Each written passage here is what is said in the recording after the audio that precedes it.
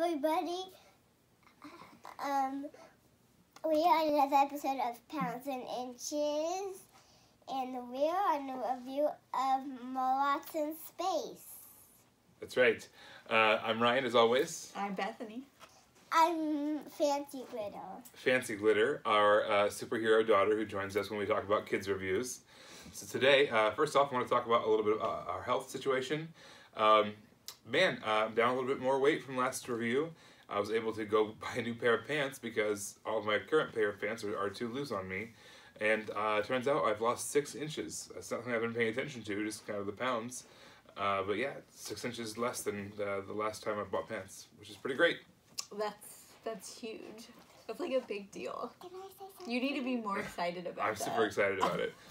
How about you, Fancy Glitter? What are you going on with your health life? What are you doing? What are you up to?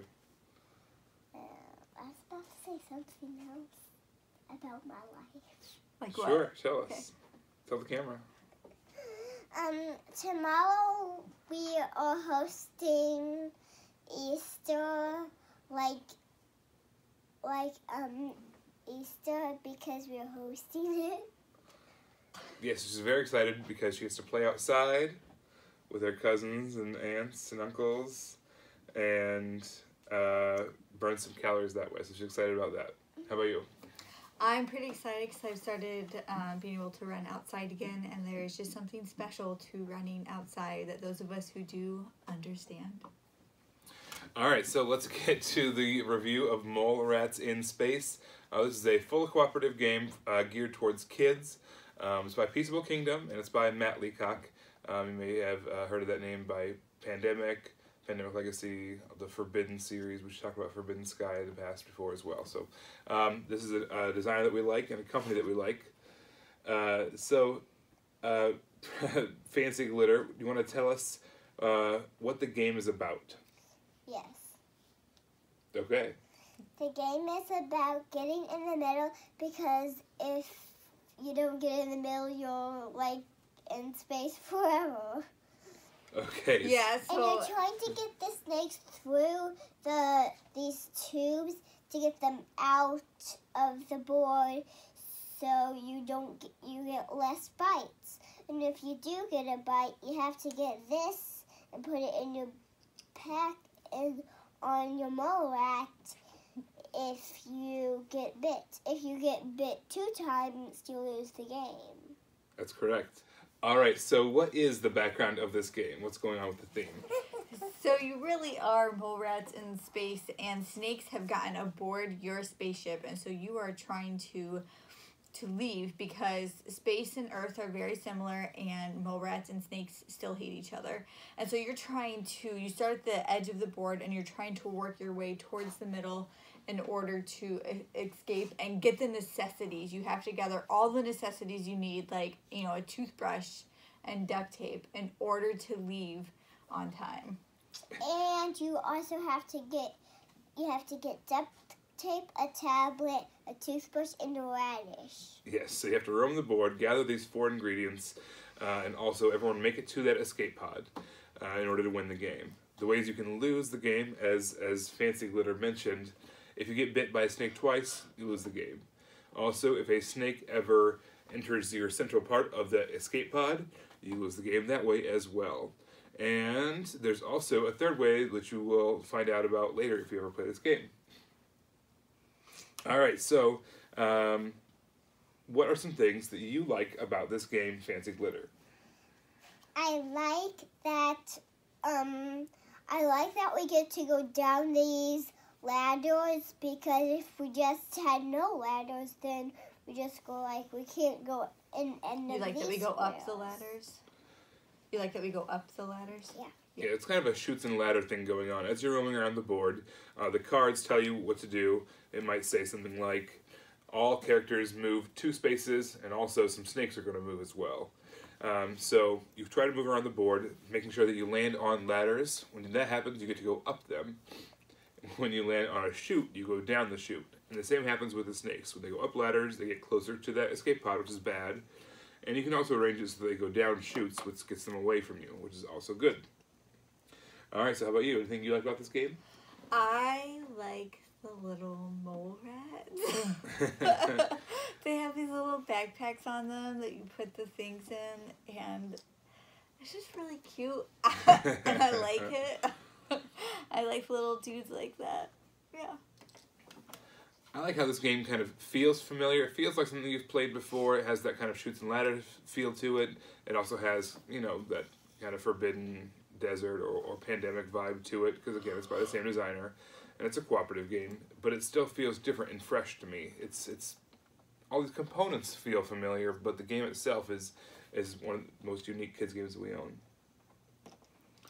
Is there anything you didn't like about this game, Fancy Glitter?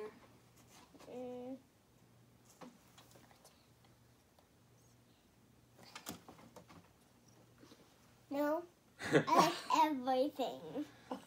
All right, well that's a pretty glowing review, so that's good for you. For as far as I'm concerned, Say how old I am.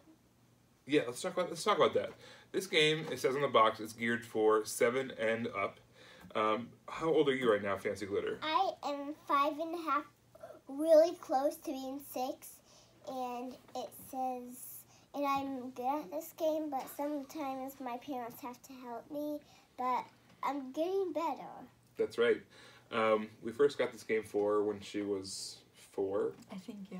And we were pretty optimistic and that she'd Optimistic, ignorant that she would be able to get it just the first time. And to be honest, that first year solid of us attempting to play it, it just felt like she would get bored halfway through. We'd end up finishing the game by ourselves. Yeah.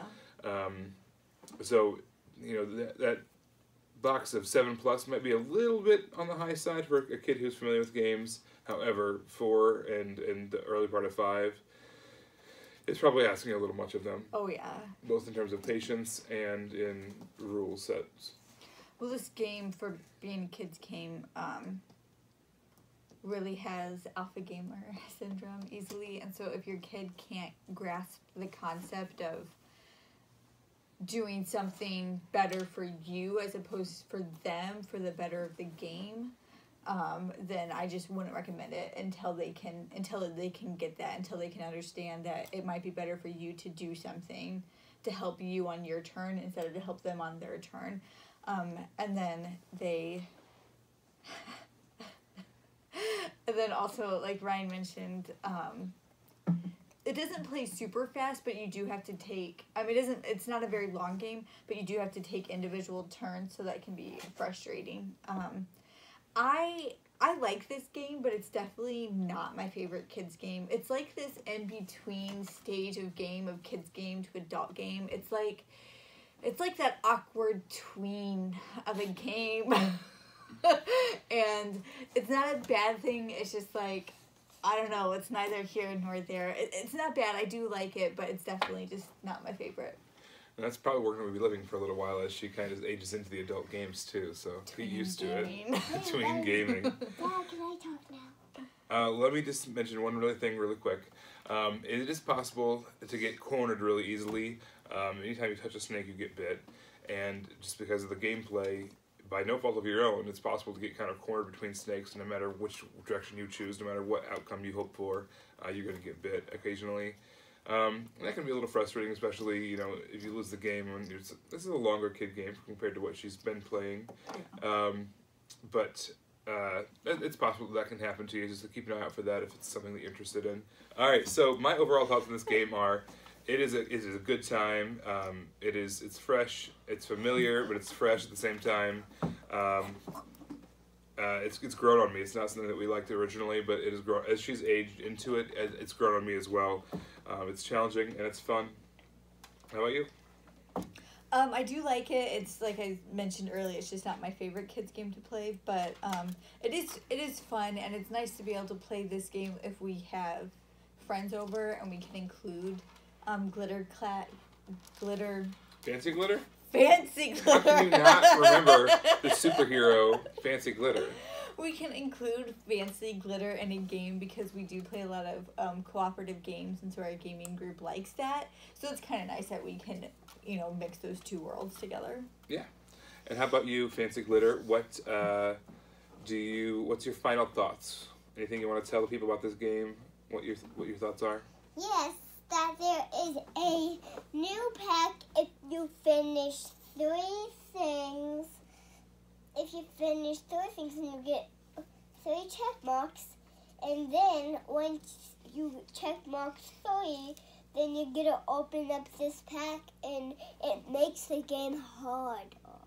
Yes, so that is something I forgot to mention. There is kind of a little, almost a campaign mode or a legacy game where after you've won the game, you get to open this up, mix these cards into the deck, makes it more challenging, and there's a new lose condition in that as well, so extra rules, and we actually liked it more with those new rules added in. All right, so final thoughts, you like it? Love it, love it, love it, love it, love it. All right, so she is the final say, and I'm saying 2 thumbs up, it looks like. All right, well, thanks so much for tuning in to another episode of Pounds and Inches. As always, you can subscribe to see all of our latest videos and reviews as they come out. Please check out our blog on BoardGameGeek.com. It's also called Pounds and Inches, where we talk a little bit more about our health journey and what's going on there. You can also follow Bethany on Instagram at BNFigs. That's her handle there. She's always taking cool photos of board games. On all those platforms, you can like, comment, subscribe. We'd love to hear from you guys. All right, so until next time, I'm Ryan. I'm Bethany. I'm Fancy Glitter. Bye. Bye.